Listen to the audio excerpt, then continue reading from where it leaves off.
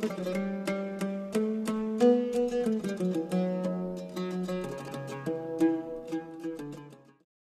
Bismillah ar-Rahman ar-Rahim. Assalamu alaikum. I'm Shaza Elamin. I'm a fourth-year medical student in Queens. And like Rayyan, I had the opportunity last year to do a master's in public health in the middle of my undergraduate training. And what's worrying about breast cancer is the proportion of women that present with late-stage disease. So for those who don't know, cancers are staged from 1 to 4, stage 1 being the earliest stage of the disease and stage 4 being the last stage, by which stage the cancer has gotten larger and has spread to different parts of the body. And you can imagine by the time someone gets a stage 4 disease, it's harder, it's more difficult to treat, the patient suffers more, and most importantly, their survival is associated with it is much lower. And also, in terms of resources, it's much more expensive to treat late-stage disease than it is to treat early-stage disease, and it consumes a lot more resources. So for Sudan, in Sudan, it's estimated that approximately 80% of women initially come with stage 3 and 4 disease, and only about 5% come with stage 1. Now, this is just estimates because this is just from the literature. And so we see we have a clear issue here with late detection and late presentation in Sudan. So how do we control this? Well, the two main ideas behind cancer control are prevention and early detection. So with regards to prevention, there's a number of risk factors that have been identified for breast cancer.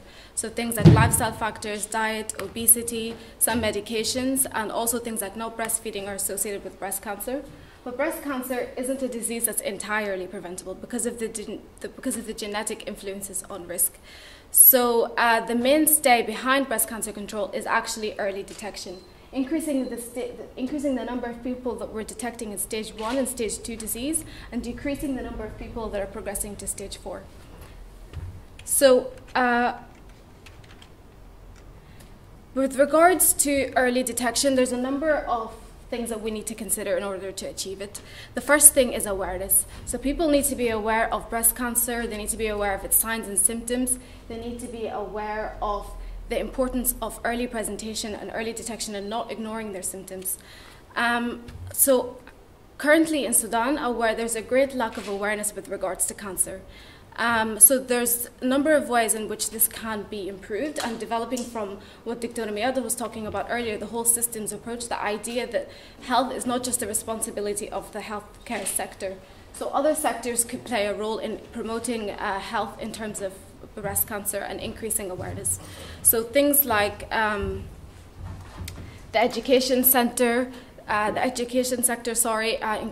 including it in school curricula, and also telecommunications, like we were talking about earlier, could play a vital role in sending those messages to the public about early detection and early presentation. The second thing is screening. So screening is basically where you have a group of people who are at risk of a disease, and they're checked every few years to see if they're developing any signs or symptoms of the disease. And there's a number of different methods that can be used for screening. And one of the most widely employed methods in the developed world is mammography, which essentially is like an X-ray for the breast to view to see if there's any changes within it that could potentially be cancerous. And we see that mammography is effective in the developed world. We see that it's effective in early detection, and we know that we have an issue with late presentation in Sudan. So the question is, should we have mammography in Sudan?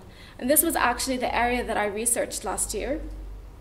And I found that there was a number of different factors that would suggest that possibly mammography may not be the best option for Sudan in this moment in time.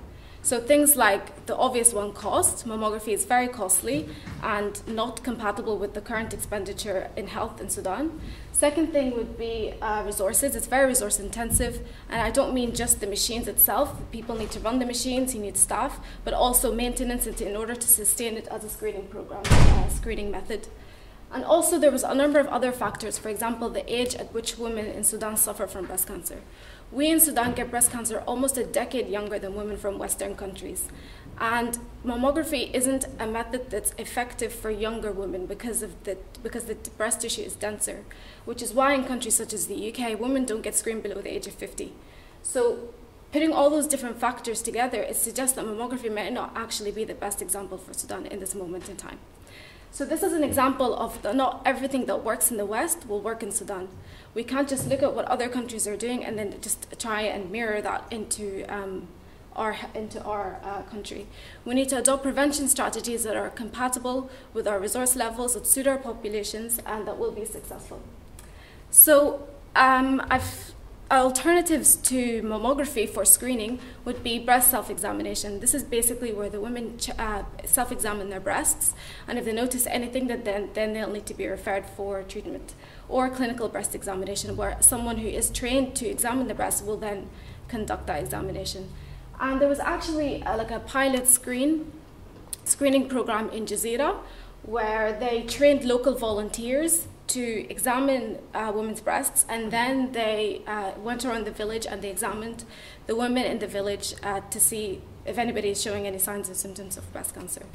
And the results of that study was actually really promising, and it showed that they detected a number of women with late-stage disease that then went on to have treatment, and they were successfully treated. So it suggests that be a breast self-examination or clinical breast examination could actually work for early detection in Sudan.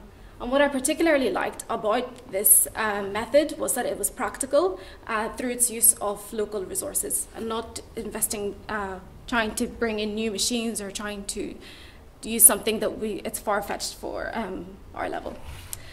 So I've talked about awareness and I've talked about screening for early detection, but controlling breast cancer doesn't end here. If there's cancer suspected through screening or through awareness, those people need to be diagnosed. Once people are diagnosed, then they need to be treated, and once people are treated, they have to be followed up. So there's a number of issues with regards to each of these steps. And this is building on the whole idea of you need to think of it as a whole system. You can't just think of awareness and that's it, and early detection. Those people who are detected early then have to be treated. So with diagnosis, the diagnosis of cancer usually requires some form of imaging or a biopsy. And currently in Sudan, there are resource shortages, particularly with histopathology services and the human resources that are related to that service. So here we have resource shortages that are delaying treatment, and we know that late treatment is associated with worse outcomes. Also for treatment is arguably the most important step in this pathway, because it's not early detection as such that saves lives, but it's actually early treatment. The whole point. People from the Facebook ask you to speak up. Oh, sorry. People globally watching you. Sorry. What was I talking about? Yes, the early treatment. Yes. They're enjoying your talk. Okay, thank you. So yes, it's not early detection as such that saves lives, but it's actually early treatment. And there's a number of issues with regards to treatment now in this step in Sudan. So one of the issues is actually accessibility. In Sudan, there's two main cancer centers that are used for managing cancer. So there is Zarra Hospital in Khartoum, and there is the National Cancer Institute in Jazeera. And both those cancer centers are located in close proximity to each other. They're located less than 200 kilometers apart. So there's a clear inequitable access for those who don't live in those areas of Sudan. And also with regards to the infrastructure that's required for treatment, I'm just going to use radiotherapy as an example. So radiotherapy is a common modality that's used for treatment of many types of cancers, of which one of them is breast.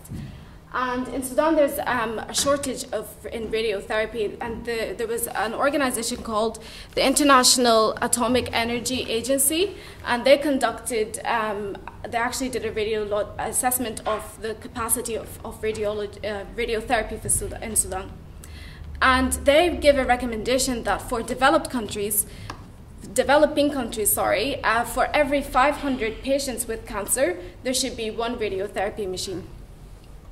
And given the estimated number of cancer cases that we have in Sudan, there should be, I think there should be 16, as far as I'm aware. But currently we have around 3 or 4. So there's a clear imbalance of what we should have and what we do have.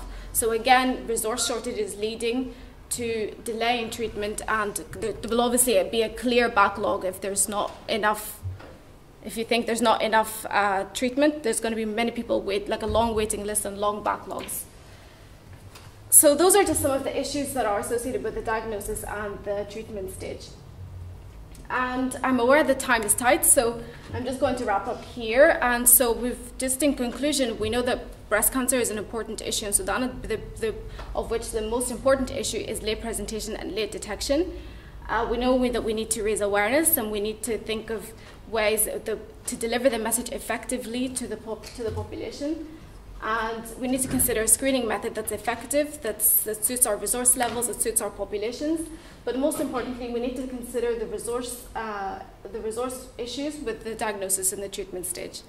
And that's all I have to say. Thank you very much for listening.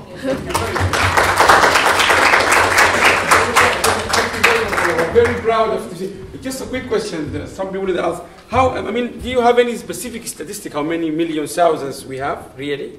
In Sudan of yes, breast Sudan. cancer? Yes. There are statistics that are available, but numbers the like issue, what? Probably millions, or thousands or millions, I'd say. And these are from Sudan or from like a WHO? Sorry, there's statistics from the WHO and there's statistics from papers, but the issue is that because there is a cancer registry in Sudan that collects data for cancer, but it's not complete. It doesn't cover the entire country. Because you said because of the situation in Sudan, awareness is very important. Yeah. And also given the level of education, we are very low in our education, and so the awareness is very important. Do you think if we design a very simple message, then it can be transformed into an app, a small app? So because in Sudan they are, like Basma said, obsessed with WhatsApp and everything. Yeah. Can an app be an option to produce a small app to educate people in villages, farmers, women, how they test themselves? That could be an option, but I'm not sure if people will actually go to download it. But I think we can use what we already have with WhatsApp, and I don't know if other people. For example, there might be some WhatsApp people can. Yeah, like I don't know if other people saw there was like a cholera video that was going around to raise awareness about cholera and how to prevent it. That was really effective, and it would spread virally. Okay, so we can. So I think we can use.